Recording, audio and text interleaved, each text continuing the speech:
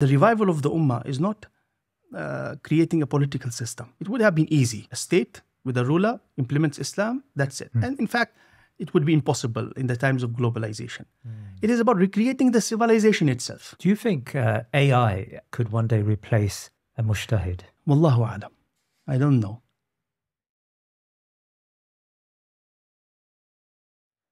We often hear from Muslims that our ummah suffers from disunity on a local, national and international level. Slight differences of opinion can cause major divisions. Our countries remain deeply divided between themselves, and there is an impression that as consolidated, that we will not be able to recover our position. This situation has led to despondency, a helplessness, and in the extreme, an acceptance of the current status quo. But is this written? Is there anything we can do about our parlous state of affairs? Have we come to the end of Muslim civilization, and are we now merely managing decline? Are we waiting for the Mahdi, a leader who will change our situation, and until then, we are helpless? Or is there anything we can do about our current predicament? To help us understand the issues of unity and division from an Islamic perspective, I have invited Dr. Shuayb Wani. He is the director and co-founder of Darul Ilm Institute. He grew up in Indian-occupied Kashmir and started his quest to learn Islamic ulum during his schooling years. He completed his foundational Islamic studies in India and then moved to Al-Azhar University, Egypt. He devoted 10 years studying advanced Islamic studies, specializing in usul al-fiqh at the International Islamic University, Malaysia.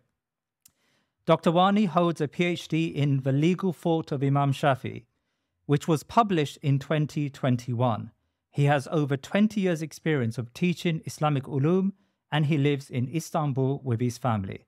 Dr. Shuayb Wani, Assalamu alaikum wa rahmatullah, and welcome to the Thinking Muslim. Wa alaikum salam wa rahmatullahi wa barakatuh. Jazakallah khairan for having me.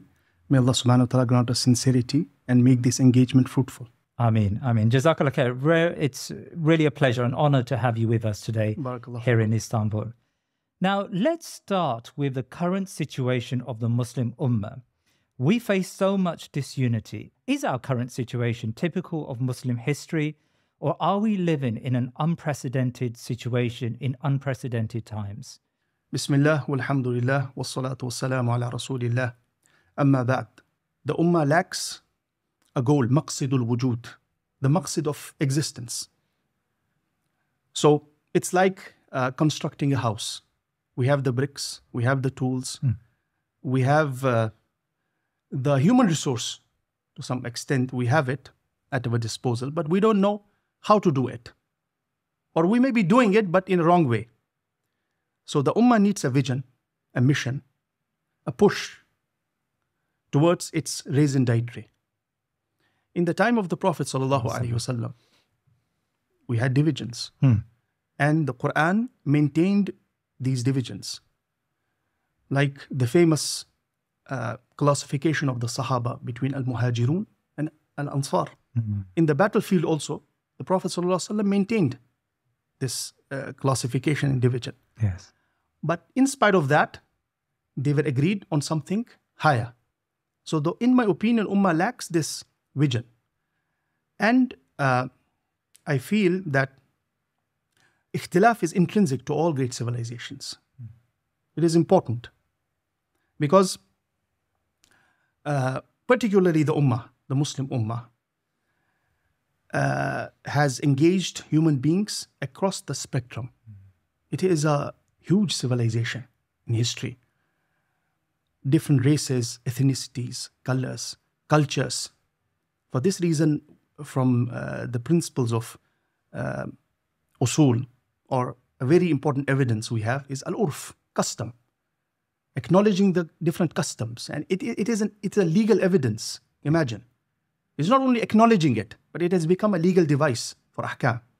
Because Allah subhanahu wa ta'ala knew, and it was in His divine plan, and the Prophet ﷺ, Sahaba knew that the ummah will expand. So when you have a great ummah, and the greatness is unprecedented in history, ikhtilaf will happen. But we have to learn the skill of regulating that khilaf, understanding it. Or we can say, adopting creative imagination in cultivating that khilaf for higher purposes. Ikhtilaf will not dissolve. So this is, in my opinion, what we need to do and understand. So I want you to expand on what we mean by regulating differences in a second. But when we speak to the ordinary Muslim, like we could walk in the streets of Istanbul and come across normal people, ordinary people, and automatically they would say, today we are deeply divided. You go to any country in the world. I mean, just an example, I was speaking to my relative in South Africa, and he said the number one problem the Muslim ummah faces is division. And often they will recall hadith that the Prophet ﷺ talked about a time will come when we will be deeply divided. Can you shed light, Sheikh Shuayb, on these ahadith, these narrations, and whether they are applicable to our time today?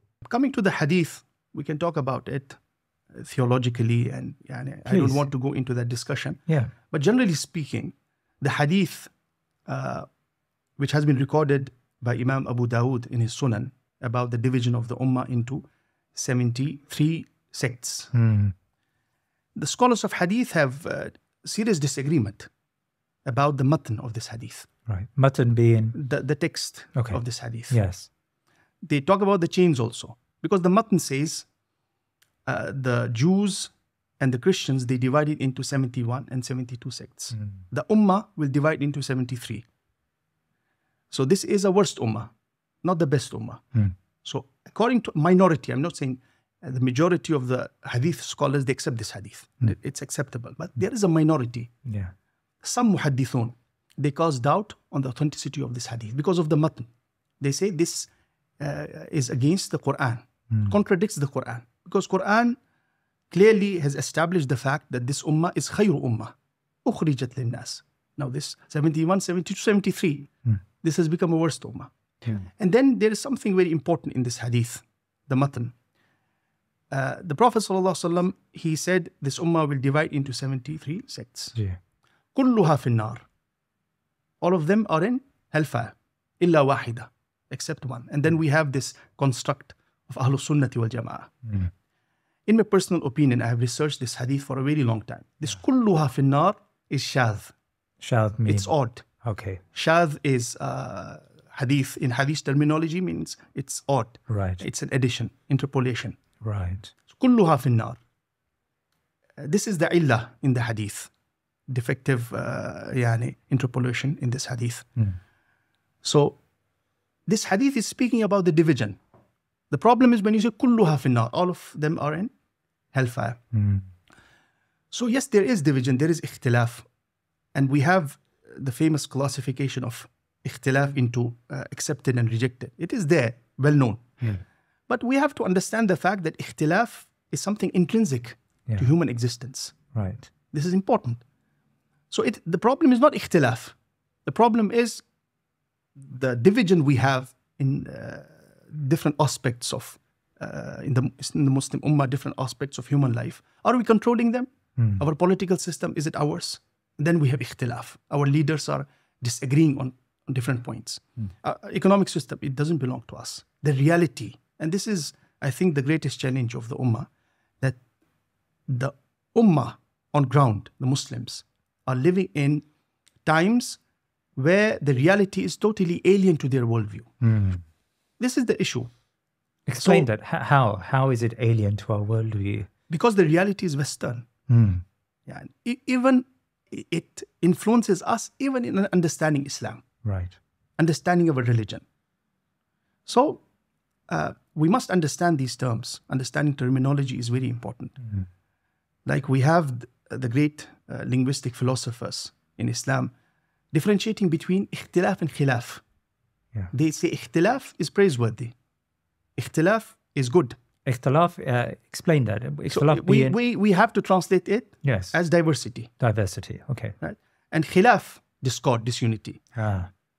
They both belong to the same root, but they differentiate. So to understand this is very important. And the division which happens usually between the Muslims on the ground level is artificial. Yes. It has been created. Take the example of fiqh. اختلافات. Yes.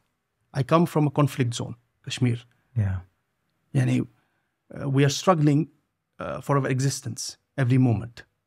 And the religious discourse which is being promoted in these places focuses on how should we wipe on our socks? Should we pray 8 or 20? So this is a problem.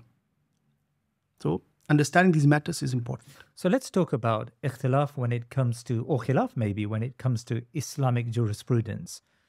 You are an Islamic scholar and you know that it is often the case that the divisions between Muslims on fiqhi issues turns into major divisions. You may go to a community and they would have 2 or 3 masajid based on their differences of opinion when it comes to how they view Islamic jurisprudence. Now, you've made a very interesting point, I think a few times now, that differences isn't a problem, it's how we regulate those differences. So how does Islam show us or tell us how to regulate these differences that may exist on a jurisprudence level? Yes, again, the answer is regulating ikhtilaf on all levels, not only in jurisprudence, but at the level of worldview. We must learn from the West how they have regulated and contained their khilaf. The Quran speaks about ikhtilaf between Jews and Christians. Right. It is a serious ikhtilaf. The God of Christians is the fake prophet of the Jews.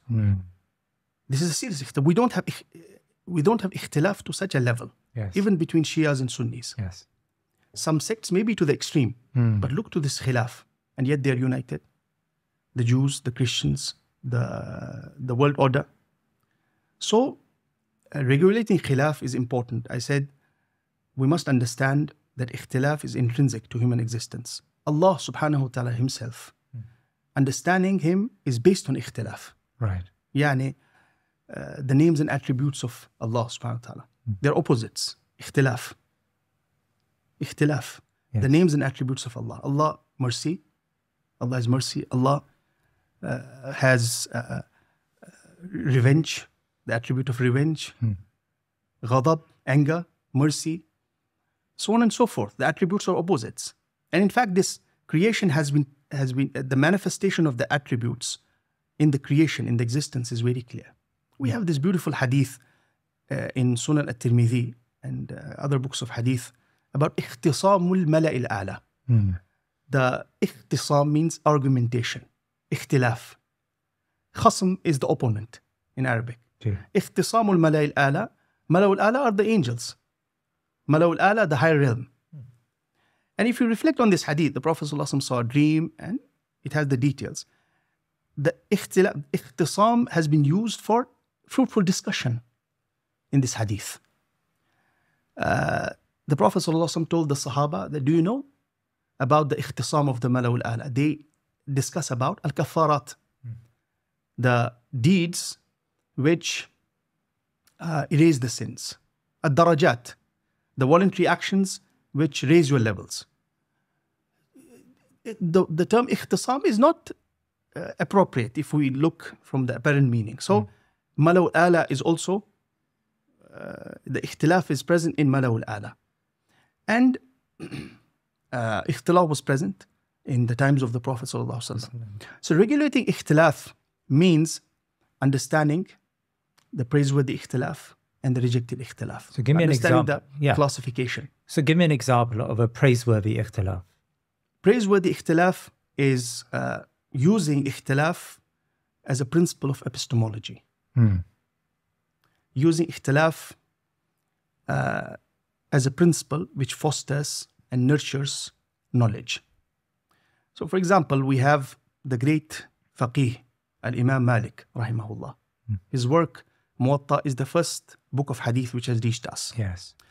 In his times, the great Khalifa, Abu Ja'far al-Mansur, he requested Imam Malik to compile a work of law so that he can implement it in the Khilafah, make it the law of the land. Right. Abu Ja'far al-Mansur.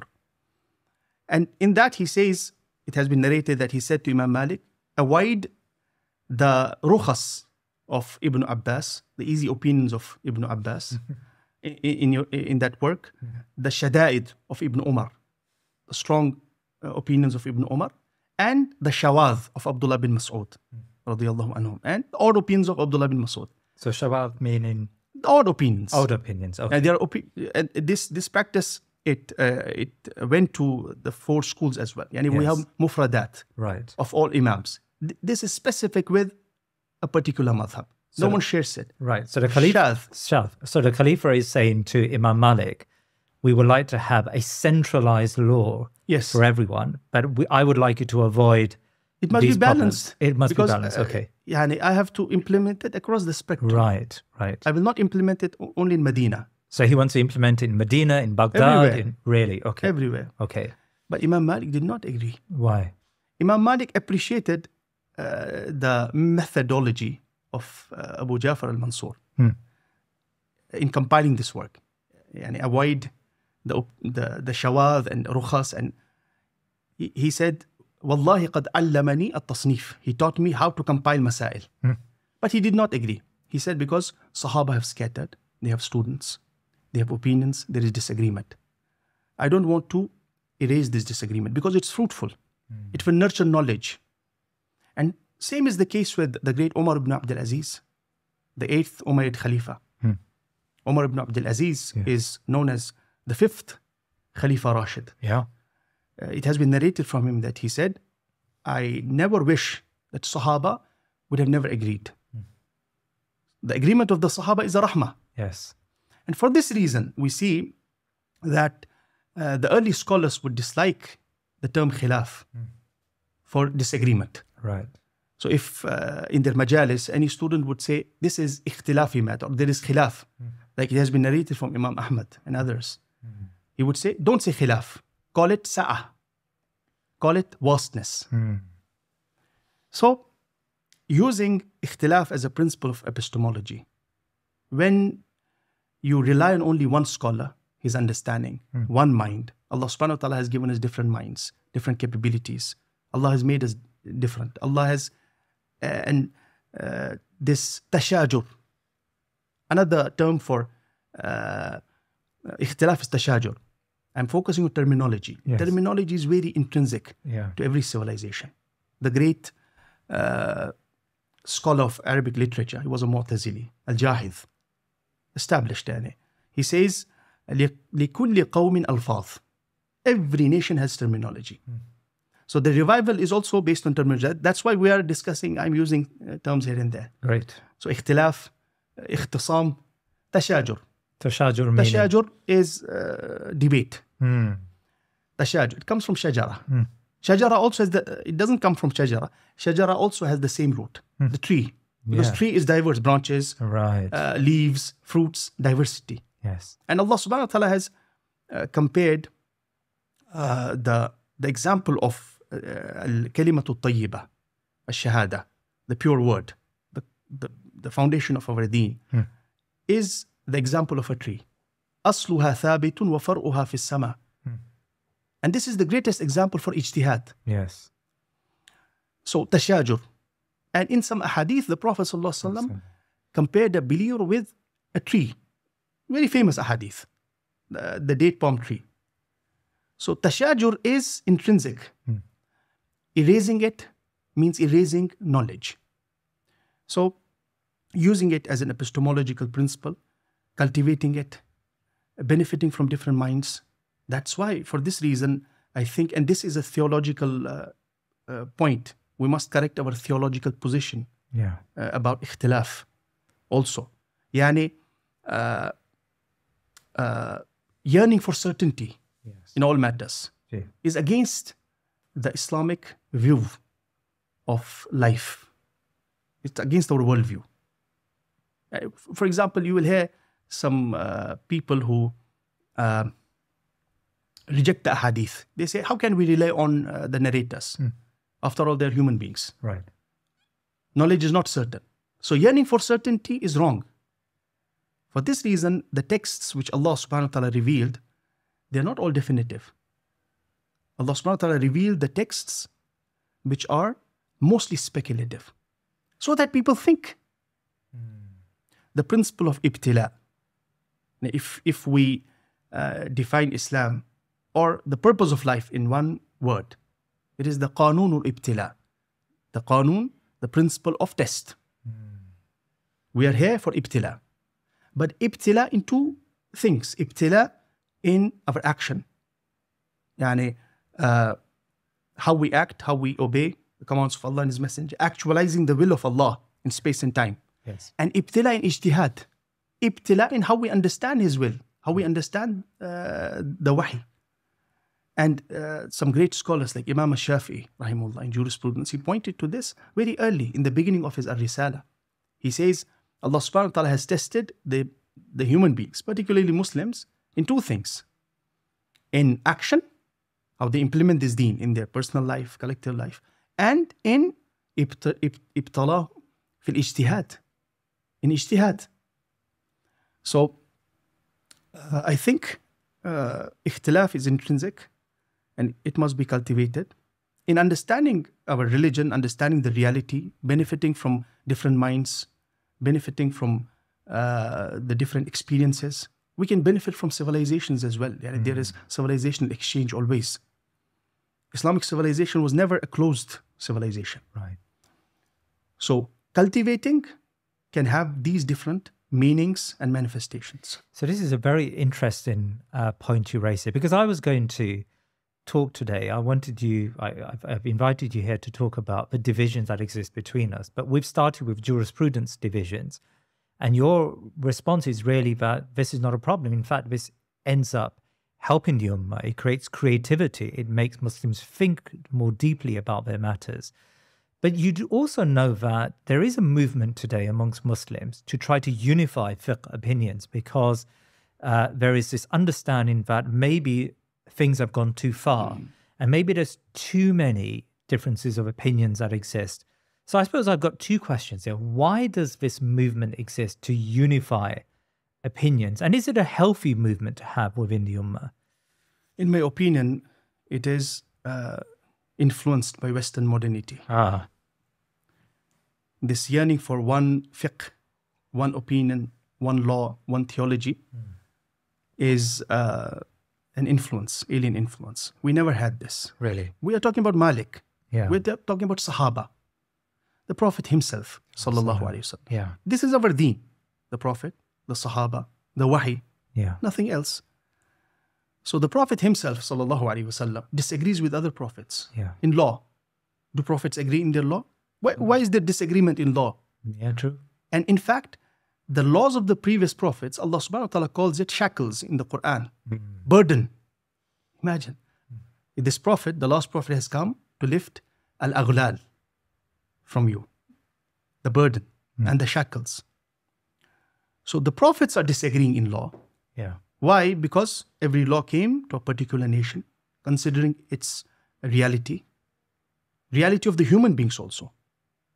And this is a very deep topic in anthropology, maybe sociology. Reality of human beings of the past, reality of their society. The prophets are disagreeing. The Sahaba are disagreeing. We have a particular Sahabi in every area of the Muslim lands in those times, who has his own fiqh. Yani, Abdullah bin Abbas in Mecca, Abdullah bin Umar in Medina, Abdullah bin Mas'ud in Iraq. The wives of the Prophet sallallahu alaihi wasallam and radiyallahu anhun, they are disagreeing. Our mother Aisha radiyallahu anha, she disagreed with other Sahaba in more than 150 matters. Really? And scholars have compiled works on that. So this is intrinsic. That's why it's intrinsic to Islam.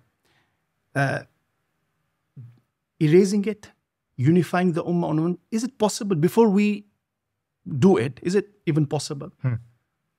It means erasing the different ethnicities, cultures, different realities of the ummah. Yeah. Is it possible? I don't think it has ever been the main concern of the ummah in our history. And it is not possible. We have some contemporary scholars, like we have the Egyptian scholar Sayyid Sabiq.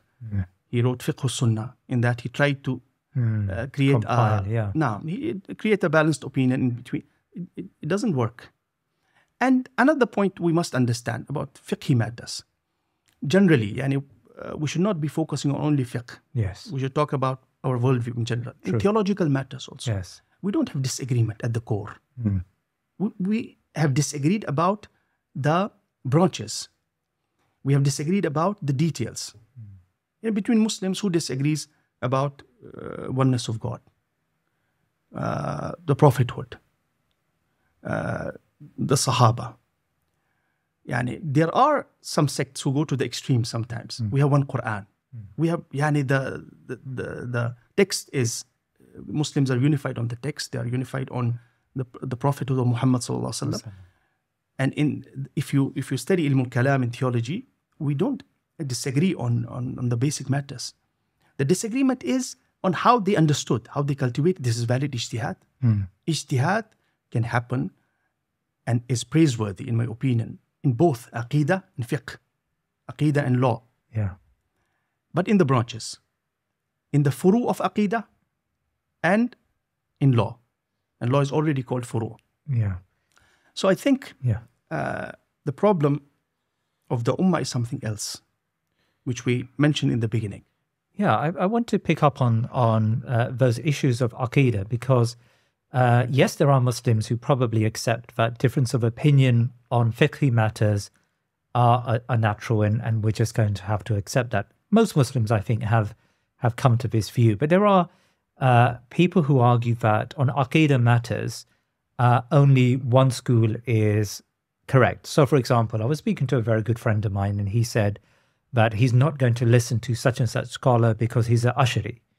So in Aqidah matters, or, you were here when I produce an episode, someone will write in the comments that the Ottomans should be rejected because they followed the Maturidis. Okay, so how do we understand that level of, because that seems very fundamental, that we're effectively cancelling a whole community of scholars because of their affiliation to a particular Aqidah matter? I think we have become reductionist in our approach. And reductionism is another problem. What is Ash'arism? Who is Al-Imam Abu al-Hasan al-Ash'ari? He was a great mind. Right.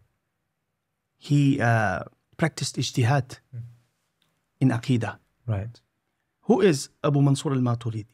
Another great mind. Why are we not able to engage with these great minds, understand their legacy, cherish it, base the understanding of contemporary Islam on what they did? This is our problem, reductionism. So the problem is not engaging with it, not understanding it properly, not studying these ulum. There's this opinion of the civilization exchange. All ulum have come from others. Ilm al-kalam is a Greek influence. Logic, ilm al-kalam. Mantiq. Yeah. As if Allah subhanahu wa ta'ala does not speak about aql. Yeah. Logic at the core is using aql, right? Cherishing aql. There can be some details about which we disagree based on our own worldview. Yeah. But no one disagrees about using aql. Aql is a great ni'mah. And this is connected with ikhtilaf in the Quran also. Allah subhanahu wa ta'ala talked about ikhtilaf in the day and the night, ikhtilaf of the languages, ikhtilaf of the ethnicities. And then Allah says, there are signs for ulul albab. Yeah. Ulul albab. People of lub, albab. Lub means those people who use aql to its utmost potential. So, and if for example, the mainstream three, Ahlus Sunnah, call them, and even this term, Ahlus Sunnati wal Jama'ah, is very cosmetic. Everyone calls himself Ahlus Sunnah. And the problem is also about the sources. For example, how do you understand Mu'tazila, their legacy? Yeah. We don't have sources.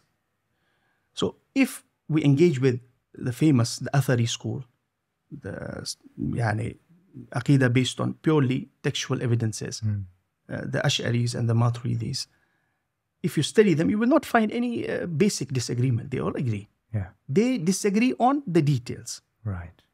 And if we were able to cherish it and use it in our times of skepticism, doubts, We know how these things are destroying our youth in the Muslim world.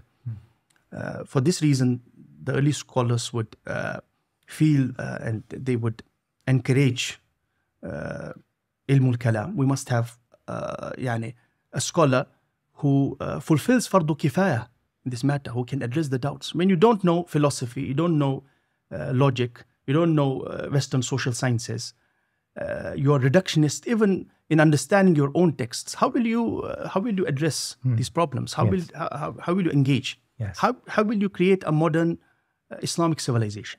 Because the revival of the ummah is not creating a political system, in my opinion. It would have been easy. A state with a ruler implements Islam, that's it. And in fact, it would be impossible in the times of globalization. It is about recreating the civilization itself. We're talking about this civilization. And civilization is a big project. So if we don't know these things, we cannot. So in my opinion, reductionism is the problem. And the scholars are not updating themselves. They're not engaging with their legacy. Yeah. So can I actually ask you about Mu'tazila as a school of thinking? Now, my understanding is that Mu'tazila is outside of the Ahl Sunnah branch. So the free schools you mentioned of Aqidah, they come within what you term the acceptable opinions within Islam. But Mu'tazila stands outside of that, particularly because of their extreme rationality. How did early Islamic scholars view Mu'tazila? Did they see them as part of a branch of Islam, or did they see them to be outside of Islam, effectively unbelievers? The problem we face in understanding the Mu'tazila is the sources. We don't have the original sources. Right. We take the information from the opponents, from the books of Ash'ari. And the majority of the works about the sects has been compiled by Ash'ari. Right. Like the main work of Imam Abu al-Hasan al-Ash'ari, Milal and Nihal. So we don't know. We have access to some works. And understanding a sect or a group or an ideology from its opponents is not the correct way to approach this. Right. We will lack objectivity in that engagement. And recently some works have been published about the Mu'tazila. The approach generally is that Muslims, the 72 sects are Muslims. And even the scholars who are deemed extreme in their ideology, they have agreement on this, like Shaykh al-Islam Ibn Taymiyyah, rahimahullah. He says 72 sects are Muslims, very clearly. Except fringe elements and very extreme sects. So they are Muslims. However, they criticized the methodology. But it's very interesting to note, that's why this ikhtilaf, regulating, they engaged with them, they cherished it. Who doesn't, from the Mufassirun, the mainstream Mufassirun, who does not use the book of Imam al-Zamakhshari, Al-Kashaf. He's Mu'tazila? He's a Mu'tazili. Really? Shaykh al-Mu'tazila. And he would take pride in that. It's very famous when Imam Zamakhshari would visit a person and knock on the door, and he would introduce himself. If the person would ask who is there, he would say Shaykh al-Mu'tazila.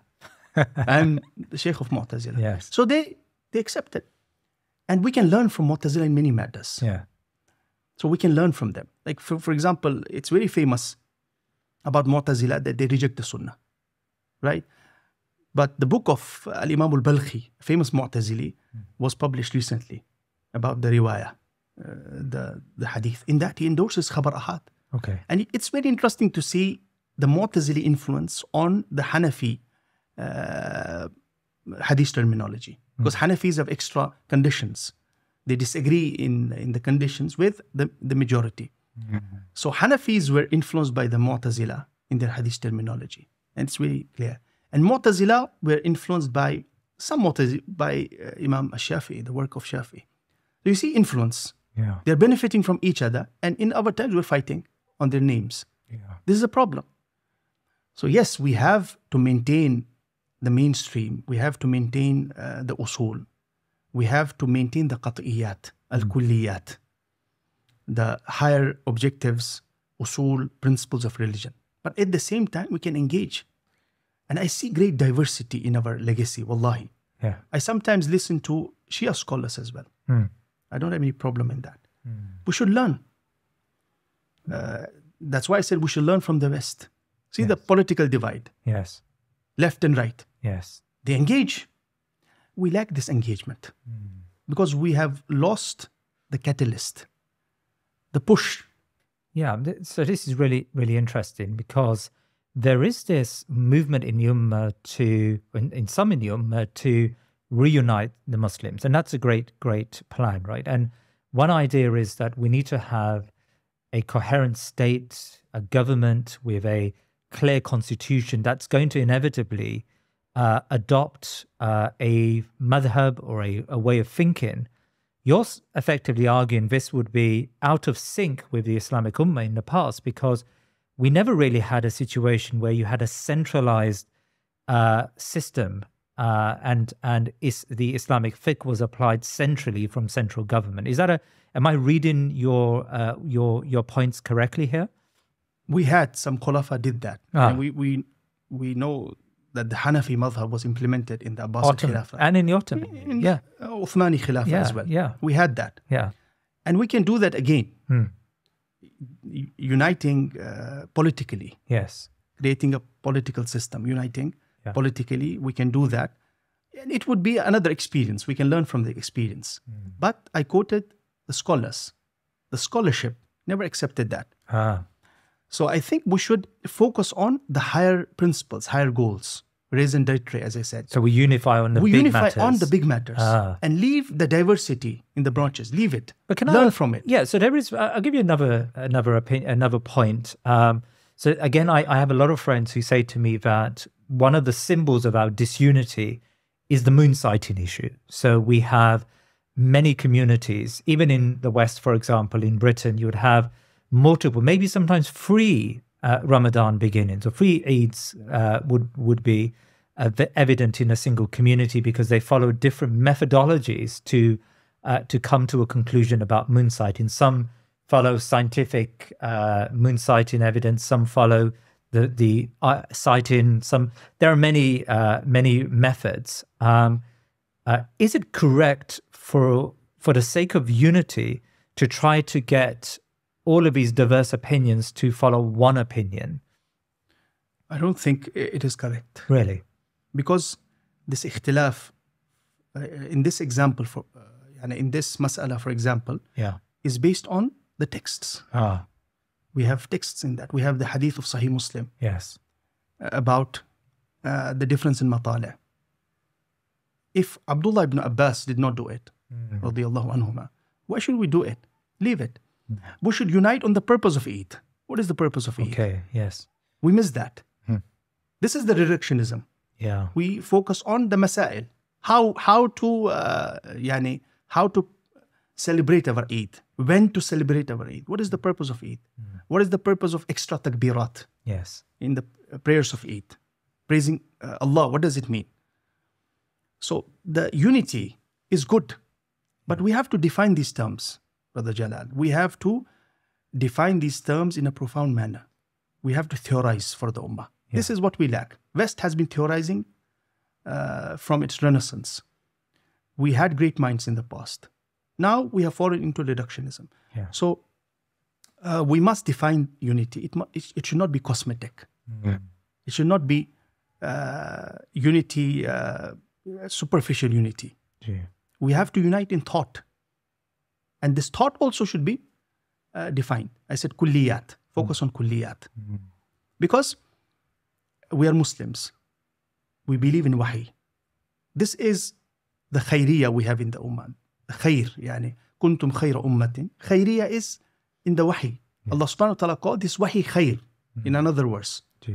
So understanding this khayr and presenting it to the mankind with its diversity is important. Yeah. I'll tell you a very interesting point. Yeah. The text, the nature of the texts. Why did Allah subhanahu wa ta'ala select the last and final messenger from the Arabs? The nature of Arabic language. Arabic language is very vast, diverse. Like Imam al-Shafi'i rahimullah, he says, لا يحيط بها إلا نبي. No one can encompass the Arabic language with its diversity and intricacies, except a prophet. It's diverse. Yes. So we have this mas'ala which is discussed about the non-Arabic terminology or words in the Quran. So one answer to that is that the like Ibrahim, al-mamnu min as-sarf, we call this in grammar. One answer to this is that perhaps this came from, because the Semitic languages, they share many things. I heard a scholar saying, a contemporary scholar from Morocco, he said, al-Ibriyatu ukhtul Arabiyya. Hebrew is sister of Arabic. So the diversity in the text, which you claim, and this is the khairiyah we have. Without wahi, we are nothing. This is the khairiyah. Al-Imam al-Shatibi, a great legal mind of the ummah, rahimahullah. And his focus was also kulliyat, the higher objectives of law, the higher objectives of language. Maqasid. Maqasid. Yeah. But maqasid in law, maqasid in language. He wrote a great commentary on Alfiya, the famous. Really? Right. But in that, he did not discuss he talked about furu, but his aim was focusing on kulliyat. And he wanted to compile a work about nafsiyah, kulliyat of tasawwuf. Okay. But he was not able to do that. He says a very interesting thing in Al-Muwafaqat, the great legal work of Shatibi. He says the Arabic words are of different types. We know that. The category of an-nas, nas in Arabic can have a general meaning, text, the ayah of Quran, the hadith. Okay. Yeah. But this is technically, it means a word which has only one meaning. It's definitive. He says in the Quran, in our texts, primarily the Quran and the hadith, an-nassu imma ma'dumun wa imma nadir. This nas category, a word which has only one meaning, is either non-existent or rare. Really? So this shows the diversity in the text itself. How can we should cherish diversity? Because the wahi is diverse. And the practice of the Prophet, as I said, sallallahu alaihi wasallam. We have this famous hadith of Banu Qurayza. And this is happening in battle, warfare. Yeah, explain the hadith to us. The famous hadith recorded by Imam al-Bukhari and others. After the battle of Ahzab, warfare, the Prophet is teaching the ummah the principles of civilization, how to engage, how to understand things. Banu Qurayza is the Jewish tribe which practiced treachery against the Prophet ﷺ. I will not go into the story. The hadith says the Prophet ﷺ said to the Sahaba, لا يصلين أحدكم إلا في بني قريظة. الأسرى إلا في بني قريظة. No one from you should pray Asr except when you reach the fortresses of Bani Qurayza. So this is the hadith. He's sending the battle group to Banu Qurayza. Yeah, because they breached the agreement. Okay. Yeah.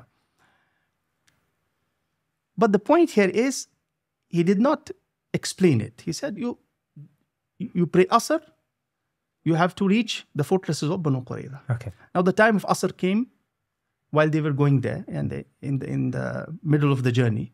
What should they do? Quran, the principle says, pray on time. Yes. Kitaba mawquta. Asr, pray on time. The Sahaba disagreed. One Jama'ah, they said, we will pray when we reach Banu Qurayza, the fortresses of Banu Qurayza. Even if that means praying after Isha, we don't care. Because the Prophet ﷺ, we will stick to the literal meaning, to the letter of the law. Right. So they may miss the salah, but they will stick with the law. Command. Okay. Command. Yes. Letter of the apparent meaning. Yes. Another group, they said, no, the Prophet did not mean this. Now this is going into the spirit of the law. Let's apply our understanding. The Prophet was not focusing on Salatul Asr. The Prophet meant we should reach Banu Qurayza quickly before they do something which harms us. So make haste. Reach there quickly. Right. So he did not mean that. We should pray now because we stick to the asl of the Quran. Now they applied ijtihad. This is the first instance of ijtihad practiced by the Sahaba. When the news reached the Prophet ﷺ, the Prophet did not rebuke anyone. The Prophet could have said, you're right and you're wrong. He did not. He acknowledged. And this is happening in the battle. The Prophet is teaching the Sahaba principles of understanding. Right. Diversity, importance of diversity. That's very, very interesting. So that then leads to the discussion about the ethics or the adab of the way in which we disagree. So again, today we often have major disagreements based on our fiqhi opinion, and we fall out. I mean, on social media, you will notice that people often fall out with one another based on these fiqhi disagreements, right? So did the scholars delineate what the appropriate adab should be when we have differences of opinion? We have a whole genre, particular genre of literature in this masala. Really? The adab manuals about ikhtilaf. Books on ikhtilaf, really? Books. And the scholars, they discuss this in the science of usul al-fiqh, when they talked about ijtihad and ikhtilaf, how to disagree. Yes. We cannot go into the details. However, we can say that it revolves around the classification of disagreement. Right. We should not disagree in the principles of Islam. And even if we disagree, how to engage with it. Right. For example, the muhaddithun, they differentiate between in bid'ah, innovation, clear innovation. Narrator is an innovator. Should we accept his narration or not? They engage. A modern Muslim would say, how come? We reject him. He's maybe a kafir. We don't accept it. The muhaddithun, they say, no, we will see. Is he a caller to his innovation or not? If he calls to his innovation, we will not accept his narration. So like if he's a public caller, if he preaches towards it. But if this bid'ah, and it's established bid'ah, and there are principles for that, is specific with him, he's not a caller to his bid'ah. Yes. We will accept his narration. And Imam al-Bukhari accepted. Really? So the classification of ikhtilaf. We should not disagree in definitive matters. Al-ma'loom fi ad-dini bid-darura, they call it. The matters which are known in our religion by necessity. Yeah. And in fact, the darura term is from logic. Yes. And common Muslims don't realize it. Really? Classifying knowledge into daruri and nadari is from logic. Darura, so everyone, necessity. Necessity, definitive. Yeah. Like salah is obligatory, zina is haram. Basic ibadat, rituals, public life, culture, we have basic ahkam in that. We should not disagree. Yes. And other areas, we should disagree. The question is not about should we or should not. We should, because diversity. Yes. We should cultivate it and produce. See, the four madhahib, the great madhahib, we produced in aqidah, in fiqh, in language. If they had never disagreed, or disagreement, if they had not taken it as a principle, they would never, they would never produce such a legacy, a turath. Sheikh Shuayb, we have, and forgive me for my oversimplification here, but we have in our Islamic culture, we have Mujtahideen, we have Mujtahids, and we have Muqallid. You know, people who follow and people who derive the jurisprudence, you know, the scholars who derive the jurisprudence. Now, I often wonder whether it is the responsibility of the Muqallid, so like myself, who, you know, my Islamic learning is very rudimentary. I would never be able to, or not never is the wrong word. I'm not able to derive the ruling from the text. Would it be possible for me to disagree with someone on a matter of fiqh, even if I can't derive that opinion myself? Or should I stay silent on a matter if someone, for example, said, well, this is my opinion? Am I allowed to engage with them and debate with them about their opinion? Or is that a useless activity for me as a muqallid? Before we answer this question, we have to understand the classification. Please. Mujtahid and muqallid. Yes. Yani mujtahid is a Muslim scholar who practices ijtihad. Okay. Now, we cannot go into the details. Yeah. It will take time. But generally speaking, what mujtahid does is he applies his usul. He has principles of extracting the ahkam from the book of Allah and sunnah of the Messenger sallallahu alaihi wasallam. Yeah. And the scholars have talked about the conditions of mujtahid. So we can summarize these conditions or the area of mujtahid into three. We can say mujtahid engages with the texts. Right. He has methodology to understand the texts. And he knows all the tools required in that process. Yes. A mujtahid knows the reality in which he lives. Yeah. And this is very important because in our times we are disconnected from the reality. So So Western social sciences come in. Aha. A mujtahid of our times, if he does not know Western social sciences, his ijtihad will not be accepted, in my opinion. Really? He must know the reality we're living in. Number 3, he must have actually practiced ijtihad, implemented. Uh-huh. So, and a muqallid is a Muslim who follows a mujtahid. Right. Particularly if the ijtihad of a particular specific mujtahid has turned into a legal system.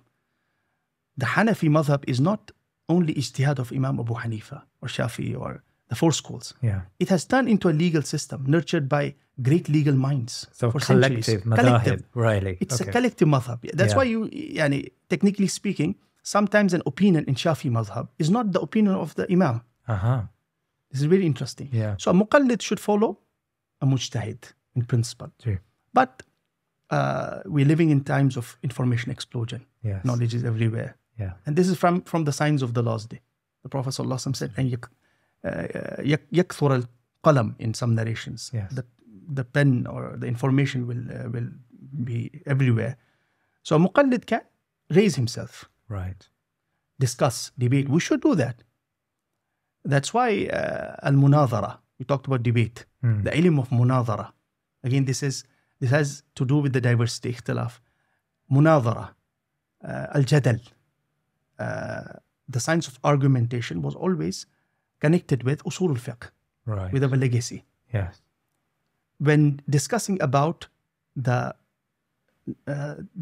knowledge methodologies adopted in the eastern part of the Muslim world and the western part of the Muslim world, they say the eastern part was more profound. The methodology was better because they practiced the method of munadhara, Of debating. debate. Really?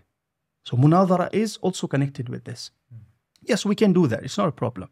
But when it comes to practically applying your deen, you have to pray 5 times. You have to give zakah. You have to engage in dealings, jihad, public life, political life. You must have a valid ijtihad. Yes. You But- cannot just engage with the text without knowing the methodology. Yeah. So a muqallid can raise himself. That's why we have a middle category which was proposed. I think it needs more research. It was proposed by some scholars in the subcontinent. They say muttabi', a follower, between muqallid and mujtahid, who has been raised a bit. He can understand the evidences. He can engage. But its engagement must be defined. The area must be defined so that it doesn't become intellectual anarchy. Yeah. So that's very interesting. So you can be a muqallid, a follower, yet raise yourself to a level where you can appreciate how fiqh opinion have been derived, and so you can engage in discussions about those opinions. Okay, that's a very good. Yeah. Yeah, I want to add another Please. point, which is beneficial in creating Islamic civilization in our age. Right. Yani, engaging in the discussion about opinions. Better than that, and more important than that is to engage with and understand how the scholars extracted those opinions and engaging with the methodology so that it can enlighten our minds, so that we can learn how they used to think. We have lost this thinking process. Yeah. So it's not only about let's sit and discuss about the 4 madhahib, like in prayer, for example. Yeah. We have Eid al-Adha coming. Yeah. So should it be 6 takbirat or 12 takbirat? Let's discuss hadith from both sides, opinions. This is good, okay. But again, reductionist method. Let's talk about what are the principles they used. The principles of language, the aqli principles, rational principles they used. The principles based on Quran and Sunnah. How did they think? What are the ilal? What are the reasons behind adopting a particular opinion? So that eventually we have to pray Eid al-Adha, Salatul Eid, and it will be either 6 or whatever. But this will enhance our thinking. We'll be able to think and produce mujtahideen in our times. This is our problem. We're not thinking anymore. So I wanted to ask you about that, because do we really have mujtahideen in our times? I mean, you know, we often have scholars, very reputable, good scholars, but they tend to echo the opinions of the four madahib or, you know, some very notable scholars of the past. Do we really have these level of independent thinkers who are able to derive hukm from the text today? Again, this will depend on how we define a mujtahid. Okay. If you define a mujtahid in a reductionist manner, again, because we're experiencing reductionist thinking in everything. Yeah. If you define mujtahid as a person who knows four madhahib, he knows the usul, he has excelled Arabic language, we have. Maybe we have a minority of these scholars, but we have. But if a mujtahid is a polymath, a great scholar who fulfills these conditions, let's take two conditions only. Number one, who understands the texts in a profound manner. He has usul of understanding the texts and understanding the reality. Do we really have scholars who understand the reality? Right. I don't think so. But we can have in our times, if the reality has become so complex and big, we can practice tajazzu' al-ijtihad. We can break ijtihad. This is possible. Scholars have talked about it. Explain that to me. Tajazzu' al-ijtihad is when we have a bench of scholars. We have an institution. Right. They sit together. Yes. They are from different areas of expertise. Yeah. They sit together and engage, understand the reality, and come up with a solution. So we can divide it into areas. Yes. Because the reality, in my opinion, has become too complex. Do you think AI, artificial intelligence, could one day replace a mujtahid? Wallahu a'lam. I don't know. But maybe yes. I don't think it will replace a mujtahid because it depends on how AI works. I'm not an expert in this field, but the creative imagination of a human being can never be replaced. Wallahu a'lam. Because this is unique with a human being. Yes. That's why when logicians define a human being, what do they say? They say, haywanun natiq. He's a haywan, animal, but natiq. Natiq. Natiq here refers to aql. So this faculty of intellect and using it and the creativity Allah has kept in it is unique. I'm very sorry, I'm moving away from our central topic of unity and disunity today, but I find what you're saying very fascinating. Can I ask a question about mujtahideen today? If a mujtahid came along and said, I'm going to differ from all of the established madhahib, I'm going to differ with the opinions of the majority of the scholars, but here's my rationale. Here's what I believe is a new fiqh on salah, or fiqh on zakah, or fiqh on mu'amalat, on transactions. Would we reject such a person, or should we embrace such a person? Again, it depends on how we define ijtihad. Coming back to the definitions, because ijtihad or mujtahidun are of two types. This is very famous in our thought. Mujtahid mutlaq and muqayyad. Mujtahid mutlaq is a mujtahid who has his own usul. Right. So this means new usul. Can we have new usul? I don't think so, personally. And the scholars who talked about closing the gates of ijtihad, some of them were muhaddithun and great jurists like Imam Ibn Salah. He is from the early scholars who talked about closing the gates of ijtihad. And what they meant was, and this is an interpretation, it can have other interpretations, they meant closing the gates of mujtahid mutlaq because they consider it a marhala, a stage which has ended. Right. So for example, this is the absolute mujtahid who develops their own usul. They felt that stage was over. Now, develops is a very tricky word. Because tadween, we have the term tadween. The usul were already there in the book of Allah, Sunnah of the Prophet ﷺ, practice of the Sahaba. Yes. They creatively engaged with these usul and codified it, we can say.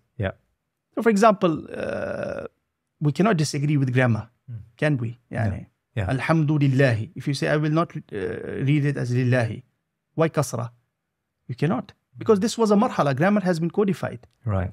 So if the stage has ended, now what we have is ijtihad in the light of the usul which have been codified. Okay, but there is difference between al-imkan al-aqli and the actual possibility. Yeah. Yeah, something is possible aqlan, rationally, but does it happen? So we can embrace if we have a scholar who comes with new usul, but we will not accept him without judging him. He has to give strong evidences because this is a religion of evidence. So imkanul aqli is possible. Rationally it's possible, but wuqu', does it actually happen? I don't think so. Sheikh Shuayb, I know we've spoken a lot today about the jurisprudence differences that exist within the Muslims. And that's primarily because you're an Islamic scholar, and I would really appreciate your views on this. But of course, many Muslims today are not disunified necessarily by their Islamic opinions. They're unified by political systems. They're unified by ethnicity, by nationality. Can you shed some light on what Islam says about these sorts of divisions, in particular nationalism and ethnic divisions that seem to divide the ummah in a very big way today? Islam appreciates, again, the diversity. Okay. We're talking about the diversity. Islam appreciates ethnicities, different nations. Yeah. Maybe not nationalism as an ideology. Okay. Different races. Yes. And as I said, we have al-urf as a principle, evidence of law, Custom. appreciating the custom of different peoples. And it is used as a tool of interpretation. Yeah. In the time of the Prophet ﷺ, he himself appreciated the different divisions. And the divide was very intrinsic. Division into tribes, ethnicities in the Arabian Peninsula. Did the Prophet ﷺ work to dismantle the tribes? No, he did not dismantle. He engaged, cultivated it. Yes. So we have al-Muhajirun, al-Ansar. Why do you think in the Battle of the Trench, the Prophet ﷺ attributed Salman al-Farsi to himself? When he suggested this great plot. Salman is Persian. He attributed, the Prophet ﷺ said, Salmanu minna ahlul bayt, which means ahlul bayt, the family of the Prophet, has value as a tribe. Yes. And after the Prophet ﷺ, the idea of Quraysh, Khulafa being from Quraysh. And as I said, Islamic civilization, it spread across the spectrum, engaged everyone. Yeah. So I don't think we have problem of racism as a hurdle. We may have some manifestations, but this problem depends on primarily the identity. Yani, identity of a human being, is it intrinsic to his nature or a construct? We don't have any identity in the modern world. In the first place, how will we disagree on our identities? If we had, the ummah had diverse identities and then we were disagreeing, it would be logical, but we don't have. We have to search for that identity. So the Prophet ﷺ, in the battles also, he would maintain this division of Muhajirun and Ansar. This is very famous. He did not dismantle it. We don't need to dismantle it. It is in the nature of human beings. It cannot be dismantled. And the Qabaliyya, Qawmiyya, which the Prophet ﷺ criticized in the Hadith, is when you turn it into something which damages your worldview. So what we said is, we have all these constructs, divisions, diversity. But if we discover a higher principle, it will dissolve everything. If we don't have this higher principle, reason, dietary, a vision, a mission, we will not be able to dissolve. So what I'm getting from you is that, you know, a creative ummah will harness these divisions in inverted commas and use them for good according to an Islamic mission, rather than try to dismantle these. Often we find, especially if this is in the West, we find that many second generation, third generation Muslims say that the big problem in the Muslim ummah is our cultural differences. You know, we have these cultures, and they're inherited from our previous generations, and these cultures they cause divisions between us. Now, they may cause divisions, but your argument is that Islam did not come to eradicate those cultures. Is that a fair assumption? Exactly. Okay. We may have some cultural practices Which are problems. which go against Islam. Yes. But Islam, when it entered different areas and nations, it Islamized the cultures. Yeah. Islamized, if I can use, this is a philosophical term, pretty modern, used by some great Muslim thinkers.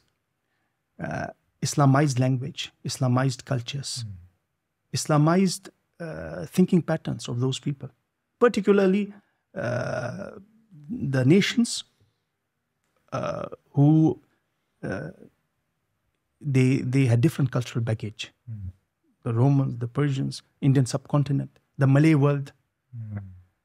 So Islam Islamizes, does not eradicate, does not destroy. Yeah. So this is a very important matter which we must understand.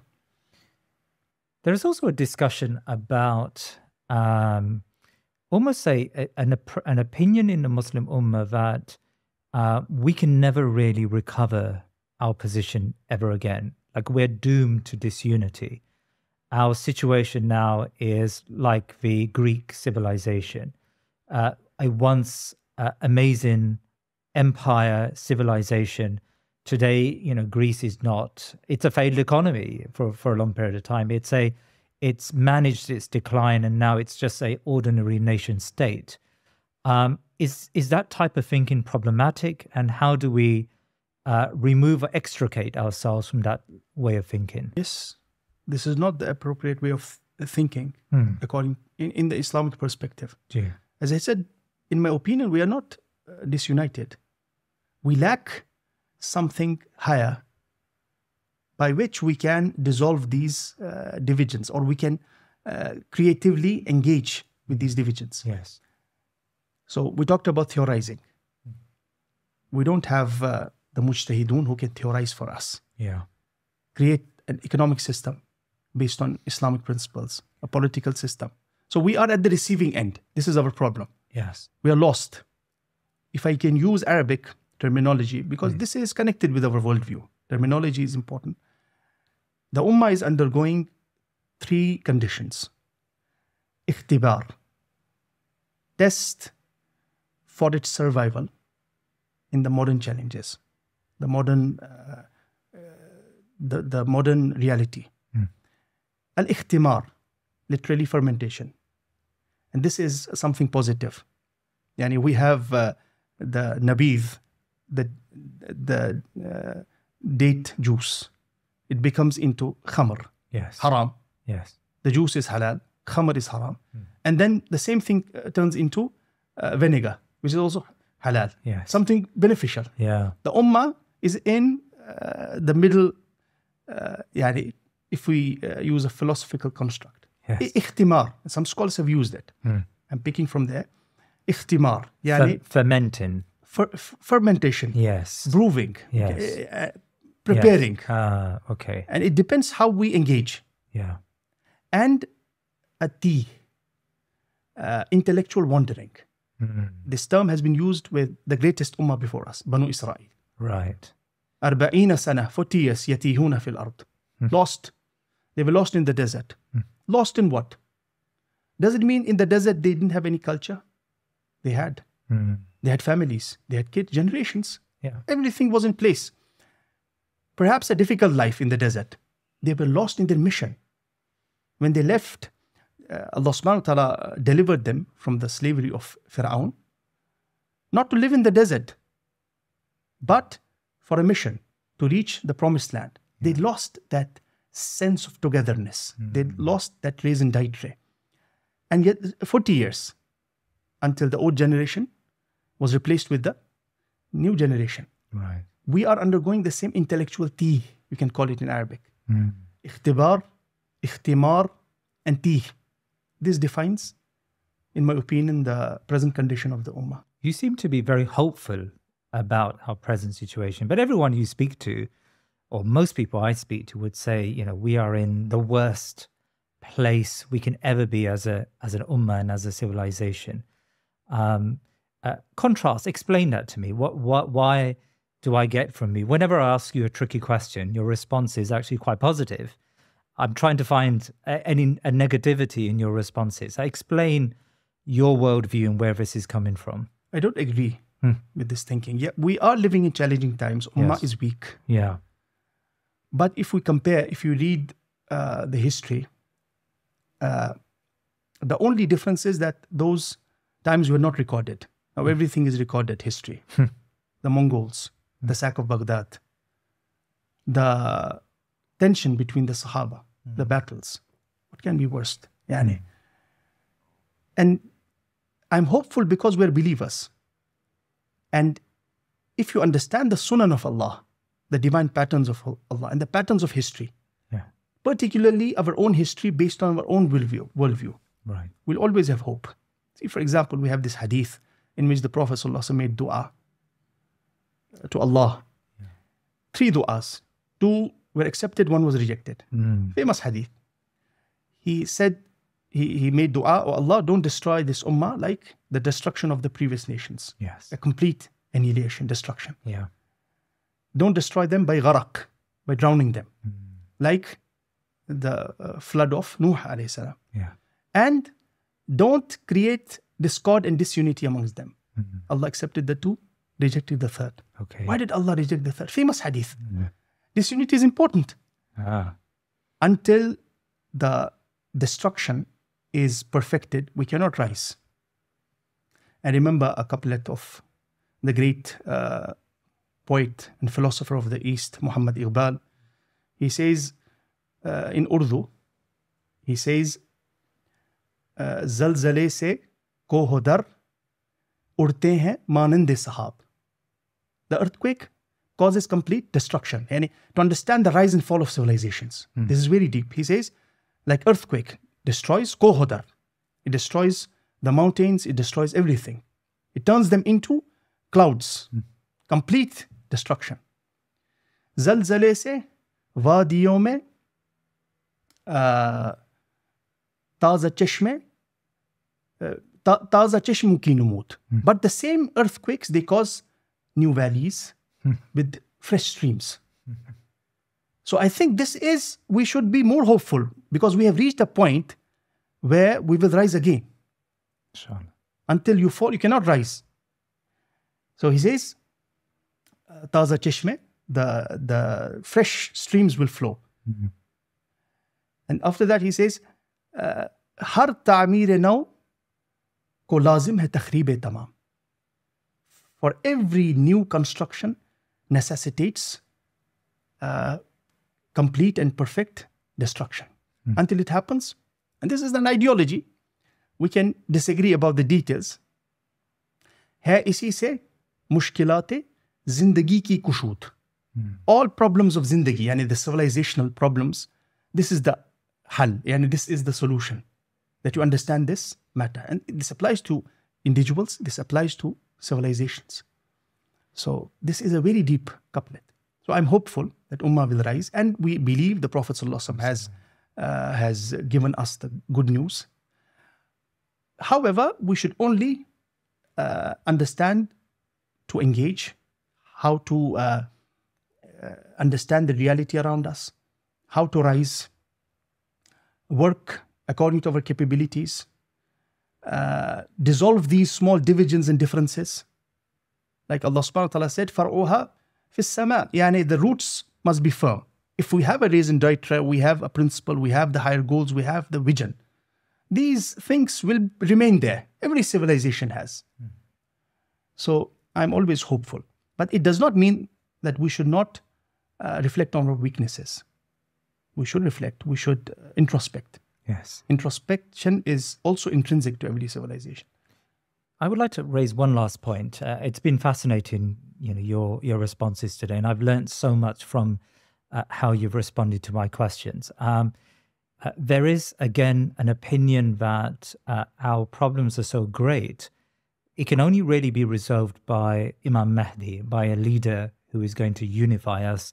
And until then, we are really destined, to manage our decline. I mean, how would you respond to that type of understanding?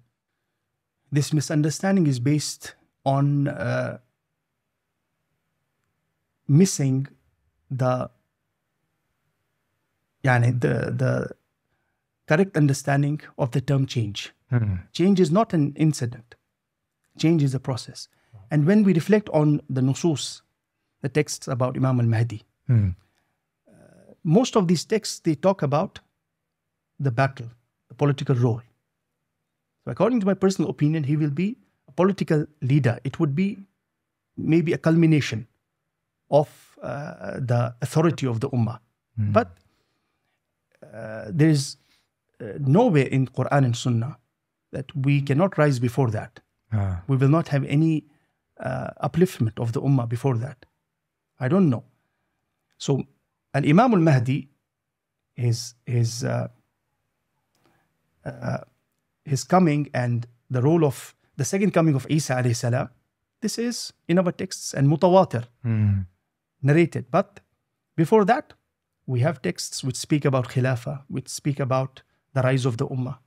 We must appreciate those texts also. We must understand all these texts together. So I don't think that before Imam, this is basically, again, a pessimistic engagement with the matters of the ummah. So we wait for a person to come and change our situation. And this person, when he will come in the juncture when the ummah has already changed in many matters. Because change does not come by only political authority. We have a leader. For example, if we have the best leader now, loyal to Islam, like the Sahaba, and he takes the position of the leader in any country, what will he change? The economic systems are there, the political, it will take time. So I don't think the change will happen on ground and at the top level as well. So we must be optimistic. Jazakallah khair very much for your time today, Shaykh. Barakallahu feekum. May Allah subhanahu wa ta'ala accept our efforts and grant us sincerity. Ameen. And make all these engagements fruitful, inshallah. And we must invite you back to talk about Iqbal more, I think. Inshallah. Inshallah. If Allah permits, we will, inshallah. Inshallah. Assalamu alaikum. Wa alaikum salam. Please remember to subscribe to our social media and YouTube channels and head over to our website thinkinmuslim.com to sign up to my weekly newsletter. Jazakallah khair.